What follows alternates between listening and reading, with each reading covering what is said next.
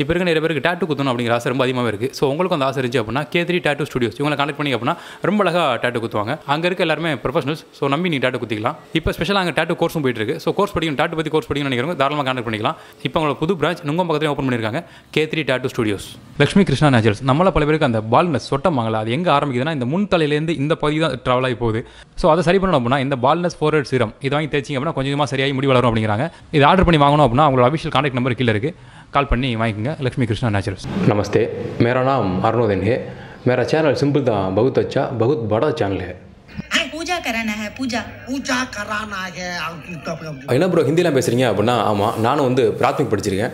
எப்போ படித்தேன் அப்படின்னா காலேஜ் முடிச்சதுக்கு அப்புறம் படித்தேன். என்ன காரணம் அப்படின்னா எல்லாரும் சொன்னாங்க ஹிந்தி தெரிஞ்சுட்டா இன்னும் நல்ல வேலையெல்லாம் கிடைக்கும் அப்படின்னாங்க. ஸோ நானும் பிராத்மிக் சின்ன சின்ன குழந்தைங்க கூட மானங்கிட்டு போய் படித்தேன்.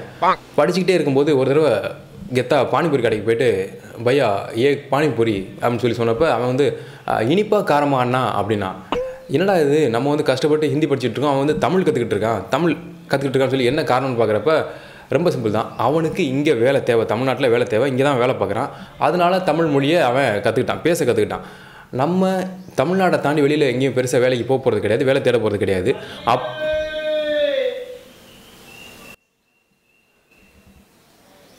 அப்படியே போகணுன்னா கூட நமக்கு கம்யூனிகேட் பண்ணுற அளவுக்கு இங்கிலீஷ் நாலேஜ் இருக்குது. ஸோ அன்னைக்கு ஹிந்தி படிக்கிறத விட்டவன் தான். ஹிந்தி மொழியால் மட்டும்தான் இந்திய ஒருமைப்பாட்டை, இந்தியாவை ஒருங்கிணைக்க முடியும் அப்படின்னு அமித்ஷா சொல்லியிருக்காரு.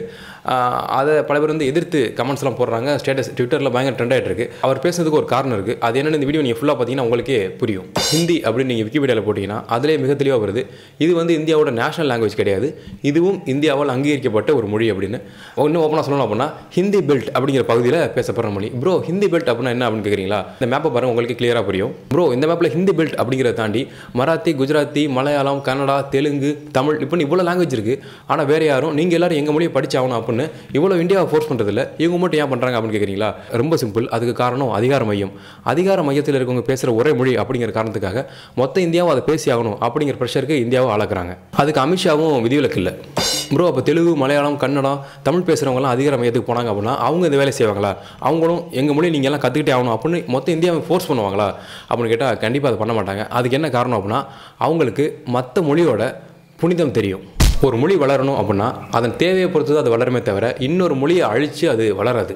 ப்ரோ எனக்கு புரியல அப்படிங்கிறீங்களா? உங்களுக்கு புரியுற மாதிரி சொல்கிறேன். தமிழை வந்து தாய்மொழின்னு சொல்கிறாங்க. அதுக்கு என்ன காரணம் அப்படின்னா அது மற்ற மொழிகளுக்கெல்லாம் தாயாக இருக்குன்னு. அதையும் தாண்டி ஒரு காரணம் இருக்குது. அந்த மொழி தமிழ் மொழியை பேசுகிற நமக்கும் ஒரு தாய்மை உணர்வு நம்மளை அறியாமலே வந்துடும். என்ன ப்ரோ சொல்கிறீங்கன்னா? ஆமாம், எனக்கு தெரிஞ்ச நண்பர் ஒருத்தர் பேசியிருந்தார்.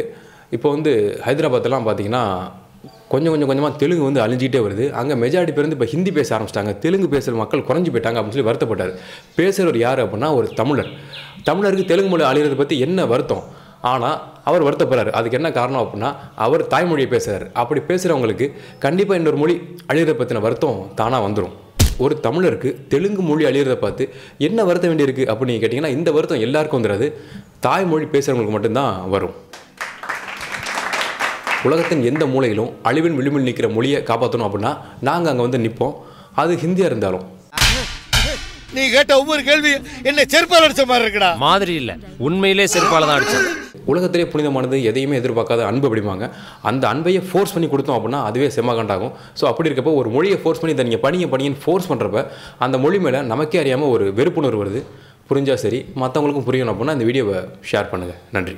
அடியே இது காவாலிப்பை ஊர்ல காவாலித்தனமா வேட்டி கட்டினா தான் கைப்பிடித்தவளை கடைசி வரைக்கும் காப்பாற்ற முடியும். வேட்டி கட்டி வெயிட்டா இருந்தா தாண்டி அவன் விலகி ஓடுவேன்.